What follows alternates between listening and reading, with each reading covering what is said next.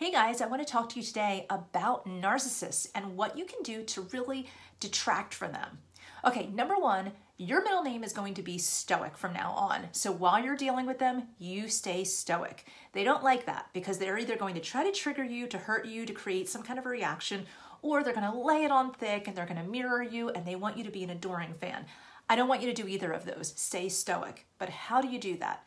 Number one, I want you to define the triggers that they give you, whether it's complimentary or whether it's really triggering in a negative way. Define their patterns. Once you know their patterns, it's really easy to do because that's where you can go to two, which is develop. I want you to develop how you're going to stay stoic so that you can get to number three, which is taken from fire safety in the USA, drop and roll. I want you to just get out of there. So define what they're going to do, develop a plan to stay stoic, and then drop and roll, get out of there. There you go.